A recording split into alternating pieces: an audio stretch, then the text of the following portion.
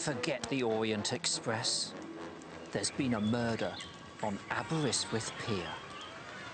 The starlings are being picked off one by one. There are 4 suspects, all with means and motive. The tawny owl, the barn owl, the dashing sparrowhawk, and the speedy peregrine falcon. Who's the killer on the coast? Find out on WinterWatch.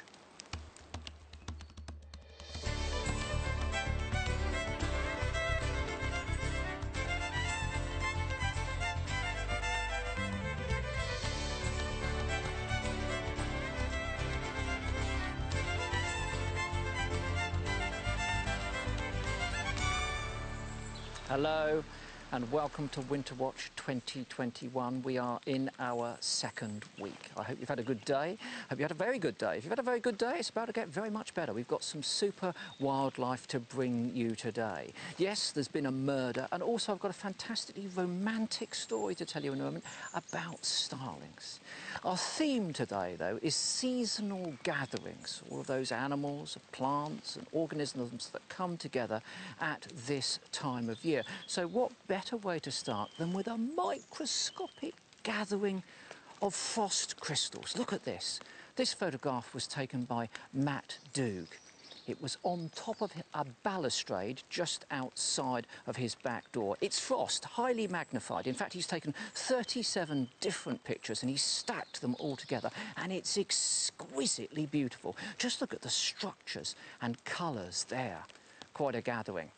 Another gathering was spotted, quite literally, by Mike Hoyt. Look at this, a frosty post is home to all of these ladybirds. Absolutely masses of them. 16 spotted ladybirds. There were 1,200, which means 19,200 spots on that post. Fantastic stuff indeed. Really, really good. Well, all of those things are gathered together, but we presenters are very definitely not. We're adhering to all of those guidelines, and we're spaced around the country very close to our homes. And for that reason, Iolo Williams is over in central Wales at the Centre for Alternative Technology. Iolo. I am indeed, Chris, and it will shock absolutely no one to know that once again, it is absolutely pouring down here. But you know what? It doesn't matter, because we have a wealth of wildlife for you tonight. Now, winter gatherings is the theme. I have a gathering for you. Not a huge gathering, a rather small gathering, but it's all about quality, not quantity. These are turnstones taken by Jeff and Ann Cohen on Llanddulas Beach up in North Wales. Now, these birds gather not in huge numbers, but in smaller flocks. And they're called turnstones because that's what they do. They turn stones over and they turn bits of seaweed over, looking for invertebrate food. Cracking little birds, they really are. And later on, I'm going to be looking at another wader, unfortunately one that's in decline now. That's the curlew. And I'll also be looking at the otters up on the River Ness in Scotland. But for now, let's go down to Cornwall to Gillian. Thanks, Iolo. Thanks, Iolo. Gosh, those turnstones are lovely. We see them around the coastline here as well, of course. But how about this for a winter gathering? Now these, I should say, are barnacle geese. These were filmed in Calaverick by Alison Hitchings. Now, they are some of the smallest geese, just over, well, just under ½ a metre, but they certainly gather in large numbers. They'll be here overwintering from their breeding grounds in the Arctic islands of Greenland and Svalbard. And later on in the programme, we're going to be finding out how it was once thought that these geese originated from a crustacean. Can you believe that? And of course, we're also going to be catching up with our beaver family, who have also been gathering. And Chris, I wonder if there is a collective noun for a gathering of beavers. Collective noun for a gathering of beavers. I don't know of one, but then that doesn't stop us from inventing one, of course. You can always be the first to come up with that. Great to see all of those people out there snapping the wildlife, filming the wildlife that they're spotting at this time of year. Do go onto our website where we have our Winter Watch list. We've set you a bit of a challenge there. Each one of them is graded from easy through to hard and very hard indeed. do rise to that challenge if you are out and about, and send us those pictures, all the usual places, Twitter, Instagram and Facebook, of course. Now, you know what we get up to on the watches. We've always got live remote cameras, non-intrusively, watching our wildlife so that we can stick our nose into its lives. Let's take a look at the cameras we've got at the moment. We've got some in the New Forest. Oh, look in the middle. What have we got there? Let's cut live to that one. That's one of our forest cameras. Oh, lovely, look at that, little wood mouse, and listen to the rain. Pitter-pattering on the top of the log, has found himself some shelter and a wealth of peanuts. Oh, wow, found himself some shelter, but in some trouble, as a bigger, tougher, more argumentative mouse stormed in and knocked him out. That's the way of the world, isn't it? That's the way of the world. Let's go back to that 9-way again if we can, because there is another camera that I'd like to show you. Oh, we've got it here, actually. But this is it. I was going to say, let's go beneath the pier in Aberystwyth, where our starlings have gathered for the evening. See the waves behind them here. A little bit of twittering going on, but a lot of lovely, happy, slumbering starlings. That's lovely. I like that a lot, actually. Of course, we have been watching them arrive, and they do a bit of murmurating in the sky before they swoop down under that pier to find some shelter and some warmth, and also, essentially, to communicate with one another. And they're very, very vocal when they first get down underneath that pier. Just have a listen to them once they settle on those girders. I love that. I love that sound. And of course, they wouldn't be making that sound if there weren't a reason for it. There's, you know, nothing exists in nature if there's not a reason. They're talking to one another. The question is, what are they saying? Unfortunately, no one that I know of can speak starling. We suspect that they're socially cohesing, they're socialising with those calls. They might be sorting out their hierarchies. They might be talking to one another about how good a day they have had or haven't had when it comes to foraging, but there will be a purpose to it. But we've been listening very intently to those starlings beneath the pier, and we've noticed something else that they're famed to do, and that is mimic other birds. And one of the birds we've heard them mimicking is this. It's the blackbird. Now, refresh your memories when it comes to blackbird's song. Oh, it's delightful, isn't it? Be coming soon. It will stop raining. The days will get longer. Spring will arrive, and you will hear these birds singing from the top of TV aerials the length and breadth of Britain. Very beautiful song. But now let's go back beneath the pier and listen very carefully amongst the clamour of starlings. Listen for the blackbird.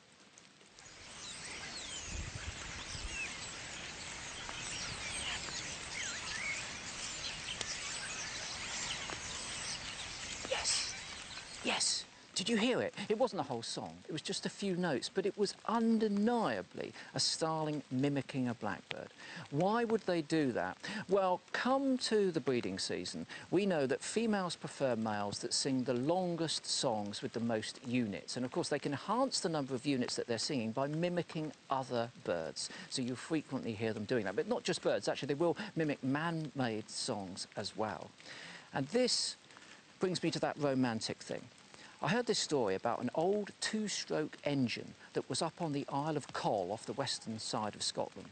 And it lies in a field, and it's all rusty and overgrown. It hasn't puffed any smoke or made any sound for many years. And yet, the local starlings still mimic the call of that engine. How can that be? Well, it's because they don't just copy things they hear themselves, they also copy things that other starlings are mimicking. So in that case, younger starlings have mimicked the older ones. And what I love is that that rusty old motor has an acoustic memory that's maintained by birds. Oh, come on. That's glorious, isn't it? But what about the murder? What about the... Oh, yeah, the other things they do, they might actually be singing and communicating to one another. That might be beneficial to them. But they're not always very friendly when it comes to life under the pier. Look at this. They do squeeze themselves together to stay warm. And we know that the closer they huddle, the greater the chance there is that they will get through the night and get through the season. So huddling's important. But look at this. So is pecking one another by the looks of it. They're very argumentative, and these bouts of fighting break out throughout the course of the night. What's interesting is that the nearest neighbours seem to be able to block their ears and just completely ignore it. Look at that. Fantastic stuff. But what about that murder? What about that murder? Yes, there's been predation beneath the pier, and the suspects were tawny owl, barn owl, sparrowhawk and peregrine. What do you think? Who do you think the culprit is? Here's the answer, and it will surprise you. Yes, it's a barn owl in the middle of Aberystwyth, beneath the pier. It came in last night. Now remember, it's pitch black down there. We're using infrared lights, so those starlings probably can't see the owl, but it's seen one of them. It swoops down the gangway and grabs a starling in the dark. A few of the others are panicking, but it's generally quiet. You have to look carefully to see it down there. It's in an enormous pile of starling poo. Not the place that you'd want to eat your supper. But it doesn't wait too long until it's dispatched the starling, and then a few of the others get a bit freaky when it's clearly moving. Maybe they can hear it when it's on the ground, scrabbling around, and then it peeps up, look here, and you can see the starling in its beak, there. And then, because we paid it 20 quid, it flies right down the gangplank and past our camera. Thank you very much, barn owl. What about that? Now, we have seen barn owls predating starlings at their roosts before. At Leighton Moss a few years ago they were doing that, but that was in a reed bed out in a rural area. This is the middle of a town. What's a barn owl doing there? Well, let's have a look at the middle of that town. I'm afraid there's quite a lot of rain on my map here. But here is Aberystwyth, and here is the pier here, and you can see the urban conurbations reaching all the way round here. So any barn owl would have to come in from the countryside here. And I spoke to Iolo a little earlier today, and he knows this area, and he told me that it's probably come from some rough meadows to the south side of the town here, and that could be a distance of somewhere between half a mile and a mile. So essentially, this barn owl is commuting to the pier to get its meal. What about that? A commuting restaurant there for the barn owl. Fantastic stuff, and something that we wouldn't have seen without our remote cameras. Moving on. Samuel West is an actor you might have heard of. He's got a long and distinguished filmography, TVography. He's been in all sorts of TV series, Foyle's War, Doctor Who, most recently All Creatures Great and Small. But you may not know that he's also a very keen naturalist, a keen birder, and he frequently visits that fabulous RSPB reserve, Minsmere. Well, in December, prior to lockdown and socially distancing, he went out with our wildlife sound recordist Gary Moore to take another look, or rather another listen, at Minsmere.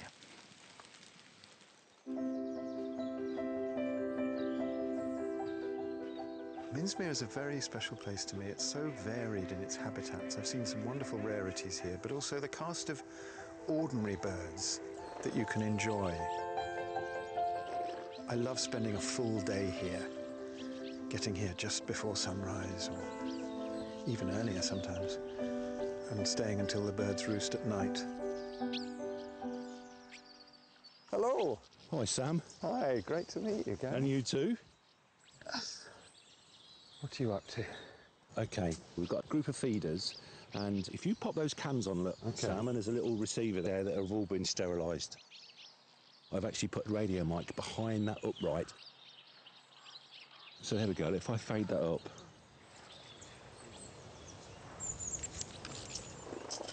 Oh, yes. Yes, amazing. That's a whole new sound world. I've never heard that before. These are binoculars for ears. Suddenly everything over there is as close as binoculars bring the picture. It's amazing. Really remarkable. Hearing them for the first time landing, how much bigger a great tit is than a blue tit. It's like twice the volume. There's just a greater mass of bird.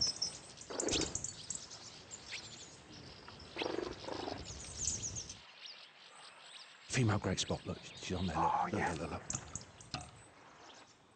Female great spotted woodpecker. This is amazing. Listen to that. There's a lot of force behind that. I never sensed that before.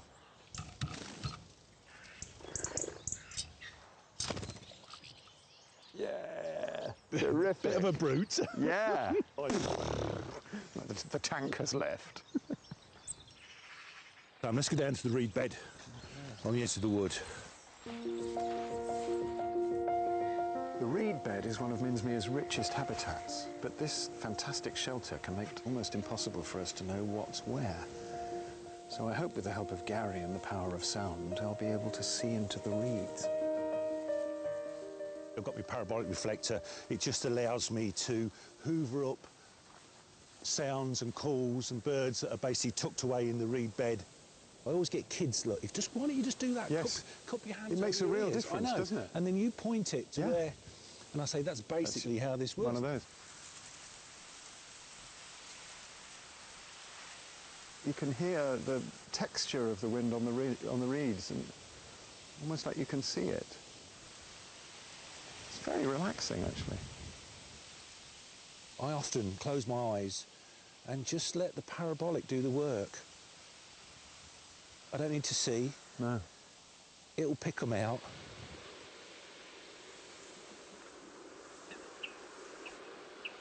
Oh, that was a water rail, wasn't it? It's not doing that full-on pig squeal. Yeah. just contact call. Still counts, though. It does. Some mutes. Yeah, hang on.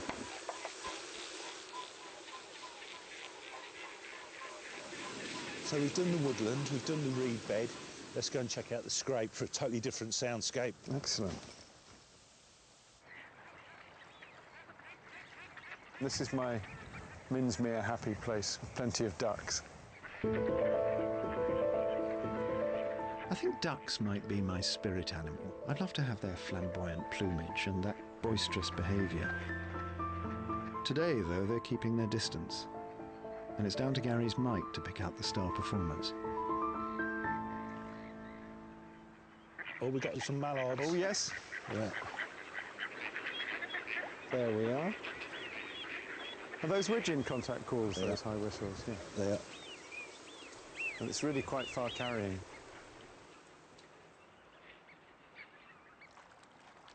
Hunting shovelers. Oh, yeah, look, there's a male and female in the circle. Yeah. It's like they've lost something. Yes. Looking for the contact lens. Oh, it was here. No, it was here. I told you not to put that down there. That's my wedding ring.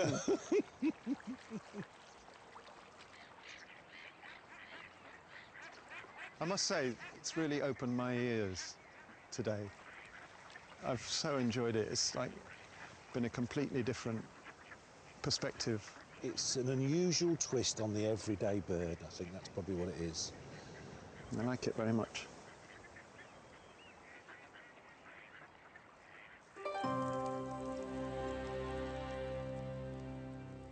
An unusual twist on the everyday, just like Gary says, and that's what we're doing here tonight at Cornwall Beaver Project. We are using a thermal imaging camera to get an unusual view on the nocturnal comings and goings of all the creatures around the beaver pond.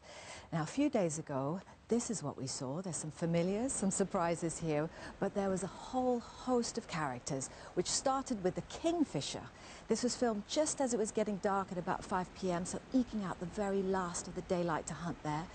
Also saw mallard. These were active along with the moorhen. They both were active right up until about 10 p.m. But this was the surprise, at least for me, a heron out at night. Now, I used my phone a friend option as well. I called Iolo to find out if this was unusual.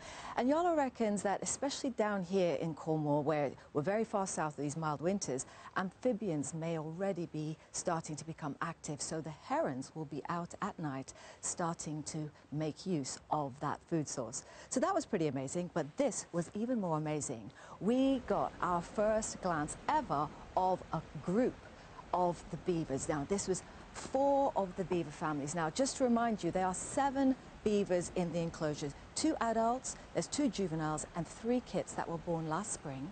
And so we are looking at 3 of the kits there. And one of them swims around to what we presume is a mother, could be the father as well. Very difficult to tell them apart, unless of course the female's lactating. And they're so tender, this tender little moment of grooming. Now they're grooming each other. This is called allo grooming. We've heard Chris and Megs talk a lot about allo grooming with the badgers, and now we see it with the beavers. And this is really, really important, not just to get to those hard to reach places, but also because this is how they reaffirm their social bonds. They're really, really social animals. But it's not just about bonding. They also need to keep their fur in good working order. These are aquatic animals. They are active right throughout the winter, and that would make sense. Their fur is absolutely vital to keep them warm. So they have a tool for the job, or several tools for the job. And I have a tool for the job as well, because Trevor the beaver is back. He has had so many appearances now on the watches and still going strong. Now, I like Trevor because he gets to show what I like to call the multi-tool of the animal world. Now, he's got several features, like all beavers of course, which make them really exquisitely adapted for their aquatic lifestyle. So let's just take a look at a couple here. So at the back here is the tail. Now this is used for propulsion. It's also used as a rudder and also a fat store for the winter. Now let's move round to these large webbed feet. As you would, I'm sure, guess, those are for propulsion. But there is a little feature tucked away on one of the inner claws that I wanted to show you. Now this here is called the split claw. Now this is a little bit of a misnomer because it's not a split nail. The top half is the actual claw and the bottom half is a horny growth. Now what the beaver does with this is it uses it as a fine tooth comb, and it will draw the hair between that tiny little gap, and it'll use it to comb out all the debris from its fur coat. Now we got this footage, it's quite exceptional, of one of the beavers down in the enclosure a few nights ago using its split claw exactly like that. Now you can see it there scratching away, but what's really extraordinary is you can see the claw there as it's using it to groom, but it's glowing white. And what this is an indication that this has got a high blood supply, lots of blood vessels there, loads of nerves, and that would suggest exactly how important this split claw is and grooming is for these animals. So they use it to take the debris out, but also there's another little trick, well, not quite up their sleeves, but what they do is they adopt, when they're grooming, a very classic grooming posture. They'll sit up on their backsides with their tail tucked underneath, and they use those little front paws to reach down into a cloacal opening where there's an anal gland, and there is a special oily secretion, and they'll use the front paws to retrieve that secretion out, those oils, and rub it over the fur, and then it uses that split claw to comb it through, to condition, to waterproof their fur. So all those amazing, exquisite little features to help them stay warm in the winter as they groom. So, for one well-groomed animal to another well-groomed individual in Wales, and it's Iolo. Yeah, you are joking, aren't you, Gillian? It is pouring down with rain here. You know what? When we started WinterWatch, I was 6'6". Look at me now, 4'2", and still shrinking. Now, over the last few days, we've been seeing a lot of our otters up on the River Ness. And actually, when we came here to the Centre for Alternative Technology for Autumn Watch, they were just beginning to plan the building of an artificial otter holt. 2 weeks ago, it was nearly completed. So I went along just to provide the finishing touches. Now, the foreman, Rob Goodsell, he's the woodland manager here. He'd seen signs of otters nearby, but hadn't actually seen any potential holt sites. So he thought he would build an artificial holt. That's him and me just putting a few logs on the roof, and below that is the chamber, the central chamber. That's where they're hoping the otters will come in, they'll rest up, and who knows, they may even breed in there. Then we planted a few willow, and of course eventually the bramble will come in and cover all of that. There were 2 tunnels as well leading from that into the river, one onto the shore and the other one into the water itself. And that's in case they get a mammal predator, let's say a badger digging its way in. If there are youngsters in there, they can escape into the water then. So from a potential otter site to somewhere where we know we've got otters, the River Ness up in the Highlands of Scotland. This is the river that flows from Loch Ness in a northeasterly direction and empties out into the Moray Firth up there. It's a beautiful area, stunning area. And we have a couple of cameramen up there, Lindsay and Al, who've been filming and setting up remote cameras and tracking the otters. And they've tracked them to this, a temporary halt in the river bank, in those big rocks in there. It's a typical otter halt. I say temporary because they're certain to move on sometime. I've seen otter halts under tree roots. I've seen them in small caves. I even saw one under an upturned boat once. Now the cubs, they're still visibly smaller than the female, so they're probably not quite a year old yet, and they become independent when they're probably around 14 months old, so they've got a bit to go yet. And it's really important for those cubs to make the most of the time they have left with the mother, because they need to learn the skills of survival. They need to learn to look after their fur. That's going to save them on these cold winter nights. And critically, they need to learn how to feed, because when they leave, when they disperse, well, high mortality rates occur in these otters. So the more they learn now, the better prepared they'll be. If you're watching yesterday, Chris showed us a clip of one of the cubs emitting a high-pitched contact call. Let's have a listen to that again. Now, this happens when they're left on their own, they become isolated. Just listen. Hear that squeaking? Very, very high-pitched squeak there. They use that to keep in touch with the mother. They use that to keep in touch with the other cub as well. And this will happen more and more as time goes on. The mother will leave them for longer periods, just preparing for that time when they have to head out into the wild blue yonder by themselves. Now, our cameraman up there, Lindsay, has a hypothesis.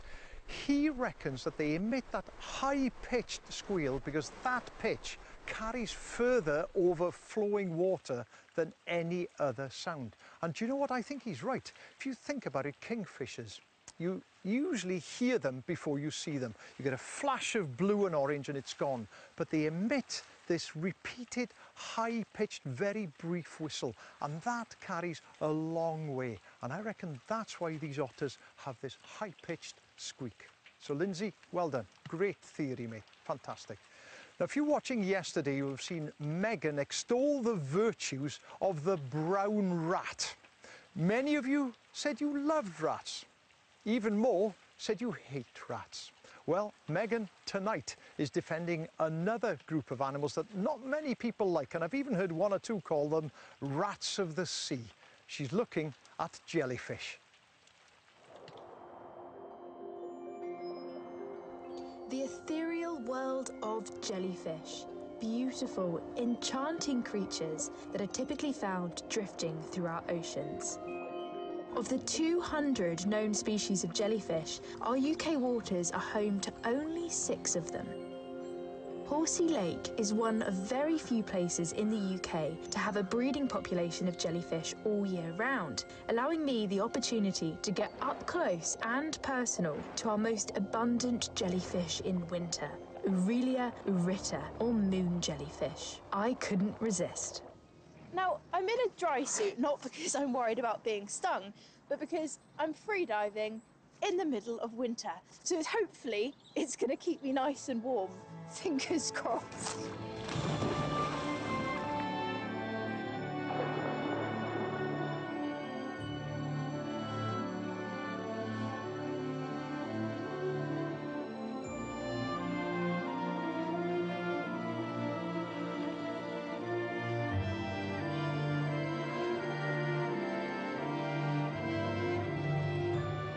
You can really see why they're called moon jellyfish. It's because in their translucent bells, they've got these 4 white crescents, very distinctly and aptly named, and I think they're absolutely beautiful. But this species has one surprise. Humans can't feel their sting. And I feel so confident in the water with these that I've actually taken my glove off. And I can scoop my hand around them. And I'm totally fine. I don't feel a single thing. Now, there are jellyfish in our waters that do sting, from the impressive barrel jellyfish, whose sting is weak and harmless, to the rarer lion's mane jellyfish. With tentacles up to 30 metres in length, it is a colossus, and if you're unlucky enough to be stung by one, it can be very painful indeed. So perhaps it's easy to see why jellyfish have got a bad reputation, but can we ever learn to love them? To find out more about these seemingly extraterrestrial organisms, I've come to the University of Southampton's National Oceanic Centre to meet Alex Loveridge, a PhD student who's been studying these curious creatures and is keen to show that there's more to them than meets the eye. Alex, jellyfish. I mean, I know they're not really fish. They don't have gills, they don't swim around like fish do. But what exactly are they? Well, they're invertebrates, which means that they don't have a spine, no bones to speak of as such. They're about 95% water, so they really are jelly.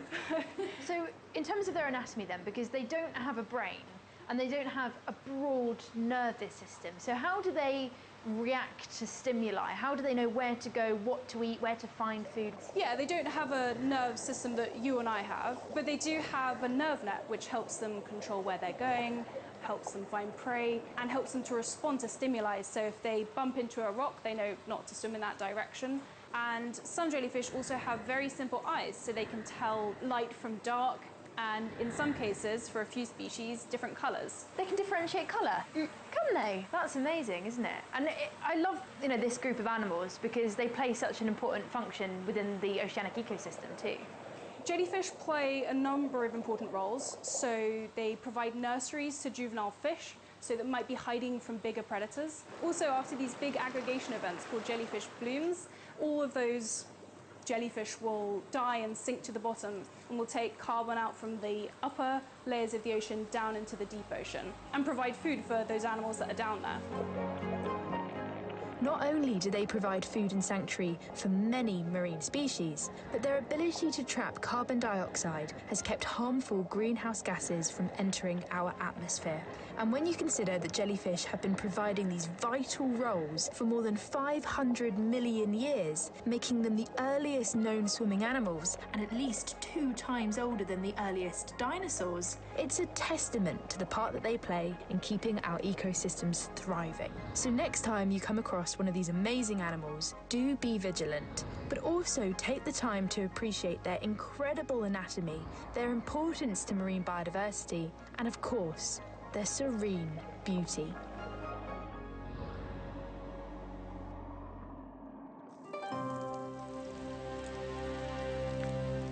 Stunning. Beautiful animals. Absolutely stunning. Like you said, Yeah. they're almost extraterrestrial. Their body form is so alien from ours, you can barely believe we're sharing the planet at the same time. They're incredible. They're stunning to watch, therapeutic to watch in a way, Yeah, with that yeah. rippling around, and so misunderstood, I think. I love to see them myself. But of course, a lot of people are fearful of them because the fact that they do sting. And I thought it would be a good opportunity to go over exactly how they do sting. So each tentacle has something called a nematocyst on it. Depending on the species, it can have up to 5,000 of these stinging cells, the nematocysts. But they are pretty fantastic in the way that they work, and I've got a bit of a demonstration. Demonstration, give me those. I do, go on. You hold that for me. All you need is a biodegradable balloon, Right. a ping pong ball, Yeah, and some tinfoil spears. I've always got those handy. You do, yeah. So the balloon represents this hollow tubule that the tentacles have. And then these are the barbs here. And what I have to do to demonstrate is I have to wrap the barbs around the stinging cell. Bear with me on this one. Are you ready for this? yeah. Oh, no. It's quite fiddly in the wet, to be It's fair. quite fiddly in the wet, if I'm honest with you. In the pouring rain. It's a bit of a struggle, but it is worth the wait. Yeah. Are you ready? Okay. Yeah, go on. So Okay. I can do the balloon. Come on, you can do it. You can muster the breath. You've been talking all day. I've heard nothing but hot air. There we go. So now my stinging cell is set up, and what happens when the hydrostatic pressure changes within the tentacle here? Right. What happens? It propels itself forward like this. You Okay, ready? go on, yeah. Just like that. Just like that. Just like that. That That is one of the best demonstrations you've ever seen on the Watches, isn't it? This series has a long legacy of some of the most remarkable demonstrations made from kitchen objects and things like that. Well, let's see it again. Come on, let's just see this demonstration again. Come on, let's have a look at it. Oh, actually, in slow motion, it's not as bad. In slow motion, it does the job. OK. It does. Oh, I take back everything I said. It was brilliant. Well done. Thank you, I appreciate that. But there has also been some records of a new species that's turning up along UK shoreline, something that we haven't seen very much. This is the Portuguese man-o'-war. It's a fantastic animal there. You can see it here. It's incredible. And research at the College Cork University has found that these mass strandings are massively increased since 2016. And what you can see there is the animal, and it's on a bed of kelp. And what's amazing about these animals is that there's something called siphonophores. So what you're seeing there isn't the entire animal. What you're seeing there is a functioning part of an animal, and collectively they make an entire organism together. So some of those might do digestion, some of them might feed, some of them might be responsible for moving, locomotion, and together... Different species making a composite animal. They make a composite animal all together, one giant organism made from small pieces. And that bit that we were looking at there, that's the sail. Yes. Essentially, that floats on the surface, and the wind blows that so that they can move from one place to another. And those mass strandings you mentioned, there's been an increase in those. Since 2016, there have been huge numbers of these Portuguese man-o'-wars seen on Irish beaches. Massive of them. They're not jellyfish at all, they're siphonophores, which is incredible and often mistaken for jellyfish. But with the increase of these man-o'-wars, what we have seen is also an increase of another species. Now, this is very special. Let's have a look at this. This is very special. This is the violet bubble snail. Give that to me. Go on. No, come on. Be gentle with it, okay? Be gentle with it.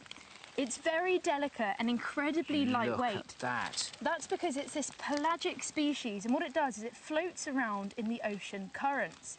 And what it will do then is when it finds jellyfish or man-o'-war, it will latch onto them, because that's exactly how it feeds. It eats jellyfish and man-o'-war, but it's a beautiful, beautiful animal there. So delicate. It's stunning, that gorgeous violet colour that gives it its name as well. And of course, the most amazing thing is how it breathes. Have a look at this. It's not called the bubble snail for nothing. It produces this mucus out of the foot at the bottom. And what it does is it folds the mucus up, and it's at the surface of the water to trap air bubbles there. That enables it to go through the current and live underwater successfully. And then when those bubbles pop, unfortunately for this beautiful snail, it sinks to the bottom and dies. So it's incredibly reliant on those bubbles to survive. That is absolutely amazing. I've never seen anything like it in my life. I may have to retain this for my collection. No, we borrowed it from the Isle of Scilly's Wildlife Trust, but might get lost in the post on the way back. Oh, but what about that? amazing, I mean, look, isn't it? come on.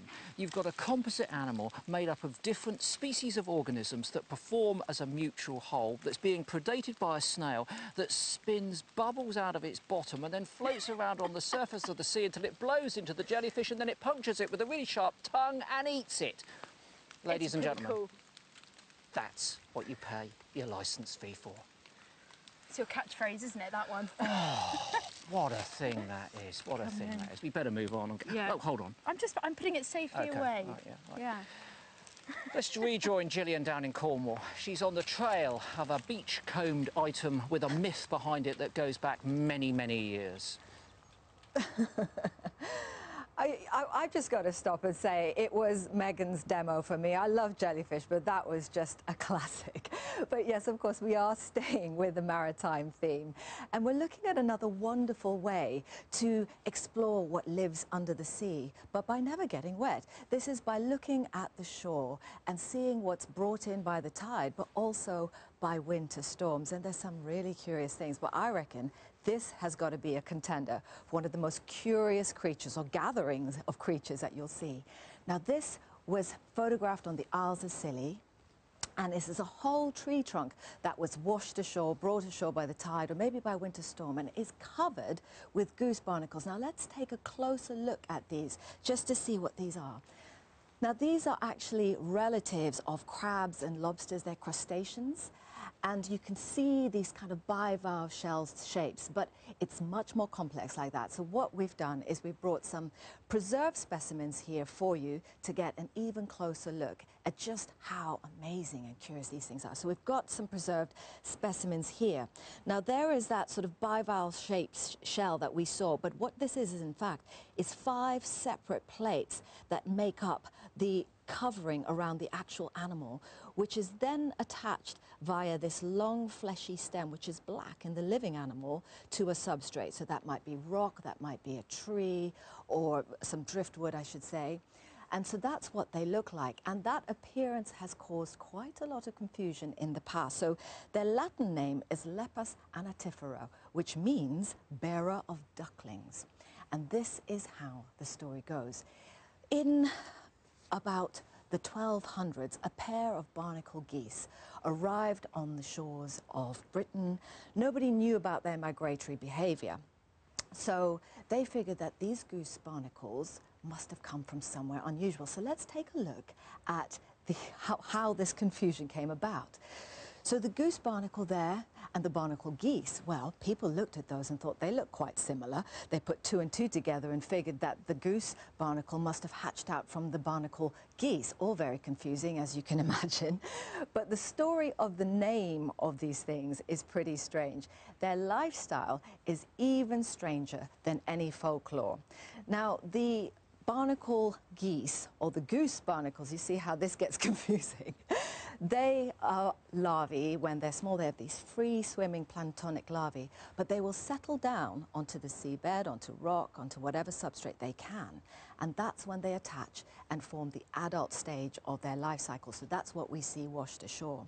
Now let's take a look at how these actually feed, even though they're sedentary animals. So the barnacles will push out legs. These are called cirri, and these are actually stranded animals out on dry land, but in the water they will rake those cirri and they will filter out food particles, plankton, that are then passed down via some very small hairs called setae down into the animal that is hidden away in that shell. And that is how they feed. Now we've had a number of these curious creatures arrive on the shores right through the winter. Loads of you, or at least some of you, have been seeing this and sent these photos in. So let's just take a look, because this actually goes to show that they don't just attach on natural things, they also attach pretty much on anything they can. Here's an aerosol can, but there is also another photo here sent in where you can see they're attached to what looks like a shoe. Now, obviously, we don't like to see these unnatural objects floating around the ocean, but it does go to show that they can make the most of what is available. And there you see them on a handle of a bucket. So if you are out and about and your daily exercise, if you're lucky enough where beachcombing can feature in your daily exercise, then keep an eye out for these things. They're absolutely amazing, but keep an eye out for all sorts of wonderful wildlife as well.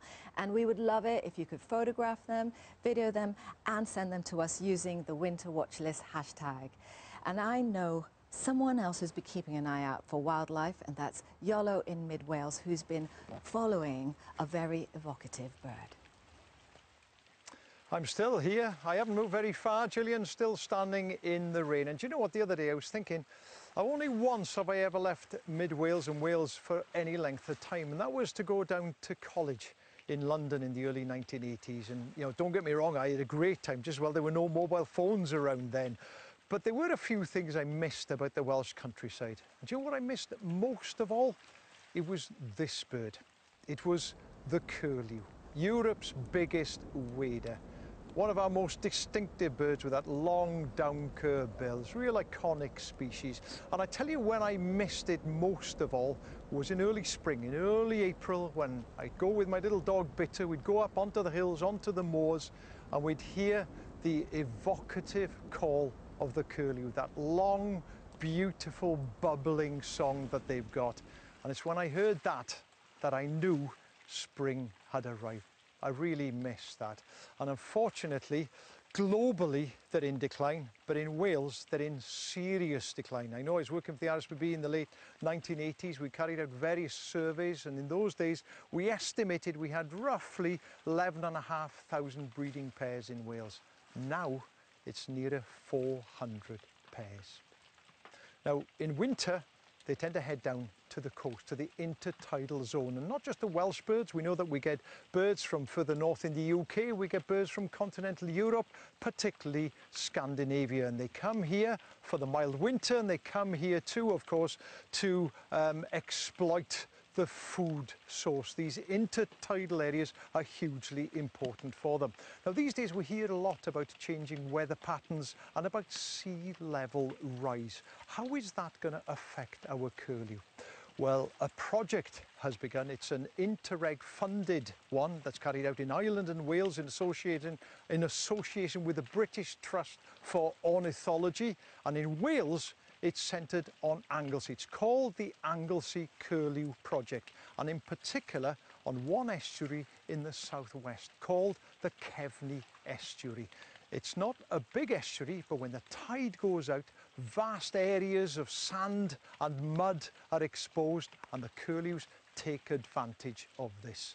They are, of course, a long-legged, a long-beaked bird, and what they do is they probe in the sand, they probe in the mud, and they're looking for lugworms, they're looking for ragworms, they're looking for the invertebrates that often a lot of the other birds simply cannot reach in there.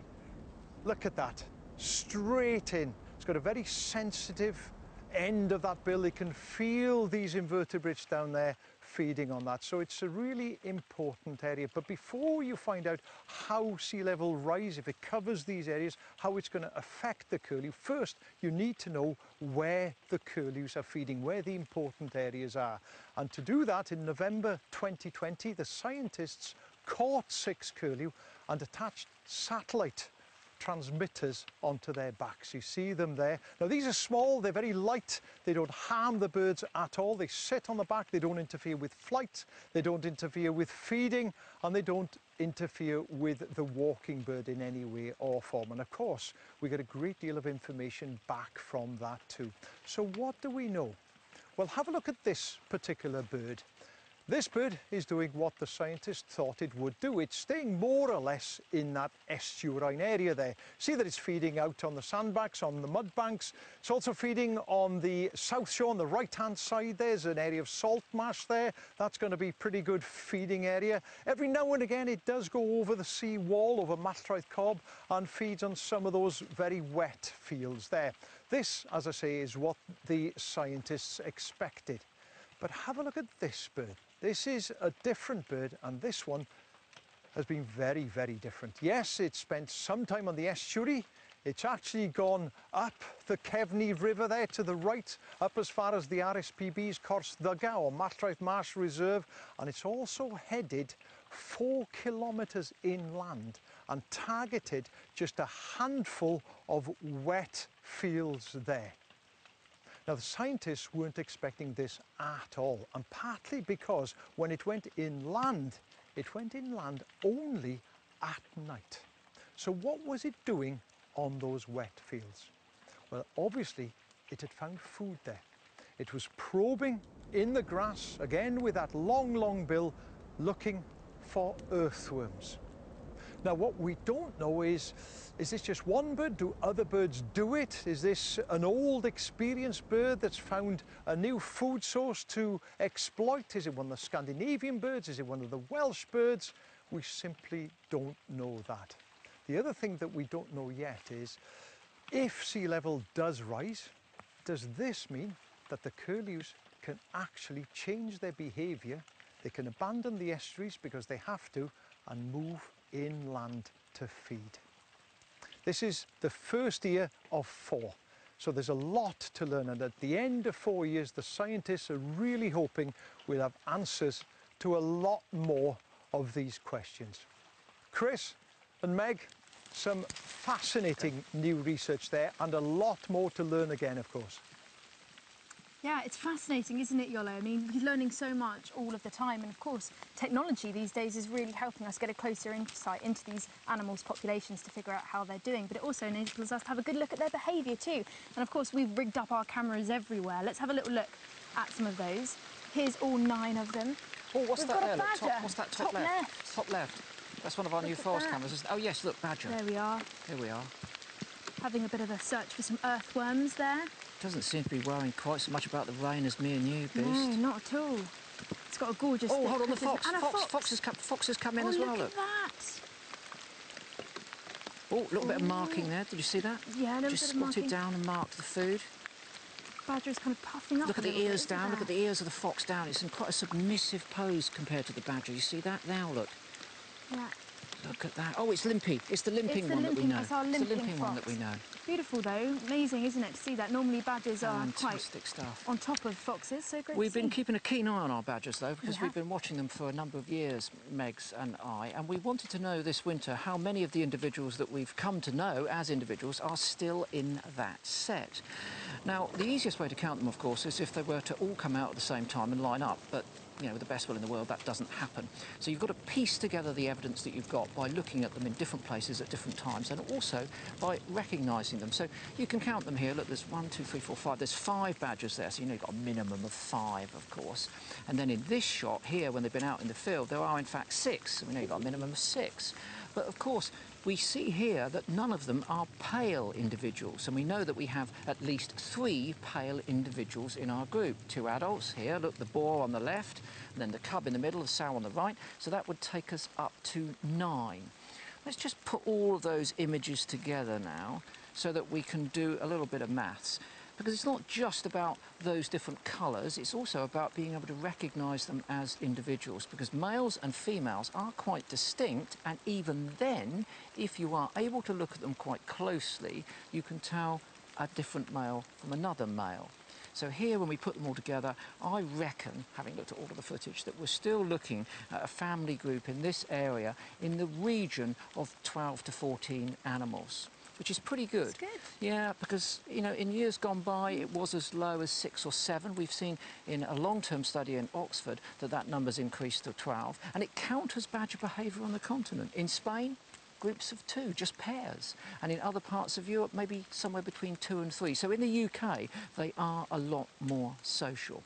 And looking at them as individuals is something you can do yourself. Have a look at this. Here, look at these animals. So obviously the animal in the middle is a pale animal, so that's easy to distinguish. It's a pale female, actually, that one. I call her the golden sow. But if you look at the animal on the left and contrast it with the one on the right, the one on the right's got much smaller ears. And they've both got chubby cheeks, they're males, but again, they have distinguishing features. So if you do have badgers coming to your garden, or if you're watching these cameras, which you can do from 10 in the morning until 10 at night, you can identify those individuals, which is nice. It's brilliant, isn't it, getting to know those individual characteristics. But it's not only our badgers that we've seen a bit of action from. We've also seen a bit of avian action on our wood stump in our forest. Have a look at this. So there's a few peanuts here, so it's attracting in lots of different activity going on there. Now, if you remember in the spring, I said that the heaviest weight of the bird means often that it's the most dominant. But during this time of year, we see a bit of a surprise here. Here's a gorgeous nuthatch, and the robin comes in. You see the nuthatch is a bit nervous there, but the nuthatch chases the robin off. It is a slightly larger bird. That coltit's not getting involved at all, though, is That it? coltit, no, it's not. It's staying right on the outside. A little bit of a wimp, And the robin flies in and flies back. Now, at this time of year, robin goes off from a male great spot woodpecker there. But this is what's really amazing. So the robin's kind of checking out the great spot, has a bit of a go at it, keeps kind of flying threateningly towards it, but the great spot doesn't move until... Look at that. Wait a minute, it keeps going. Until, I mean, it's a gutsy robin until it goes off. It does really unusual because, of course, the robin is much smaller than the great spotted woodpecker. So it's incredible to see, but they are incredibly gutsy at this time of year, very feisty, keeping those territories and singing driving all around. other robins out of their territory. We've got just about enough time, I think, to show you this. In our little camera in the hedge, we've got a bank vole in there, small ears, small eyes, nibbling the nuts in the rain, but then all of a sudden a wood mouse comes in. chases the bank vole away. Doesn't surprise me. They're quite, well, they're much larger. They're much larger. Very different again. Look at the big ears, big eyes, long tail, easy to tell apart. But also, wood mice are quite carnivorous animals. Yeah, you can see them side by side here, so the obvious differences are the ears. Mouse has much larger ears, as Chris said, bigger eyes. Mouses have also got kind of a pointier snout as well, much more so than our filled vole too, so some distinguishing features there to look out for. Give it a choice then. Who would you go out with, a vole or a mouse? You know, I'd go vole. If I had to go out with a vole? I'd go out with the vole. Yeah, why not? No. Seemed Big like ears, a good big time. eyes. It's the mouse for me.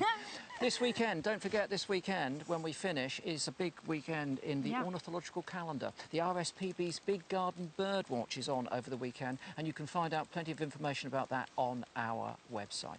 Now, it's time for our mindfulness moment. Most of these that we've shown you have been filmed in daylight, but this is a nocturnal one. I say that, it's nocturnal, but we're using a very new piece of technology which will transform darkness into almost daylight to give us a remarkable view of what's going on, in this case, in North Somerset. It's absolutely divine, and look out for the conjunction of Saturn and Jupiter.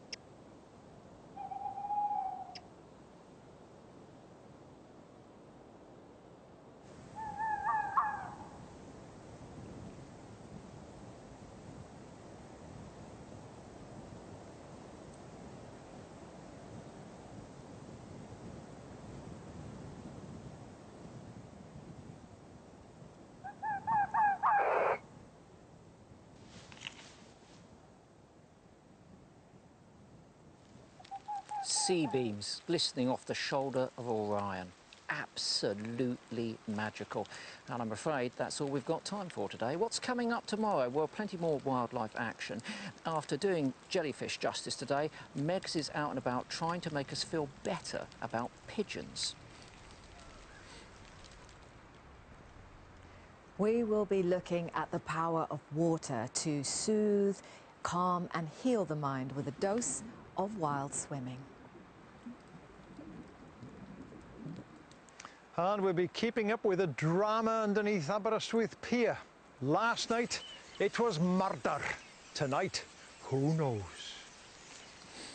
Our theme tomorrow night is how nature makes us feel better, so don't miss that. We'll be on at 8 o'clock, of course. You can catch Megan and I at 1 o'clock. We'll be on Instagram Live with Hannah Stitfall. And don't forget, of course, those cameras, despite the rain, those in the New Forest here are still paying dividend with all of those badgers that are out there. You can watch them from 10 till 10. And lastly, if you do get out tomorrow, your wildlife walks, hashtag wildlife watch list on the website. Do upload your photographs. We love looking at those. Twitter, Instagram, Facebook as well, of course.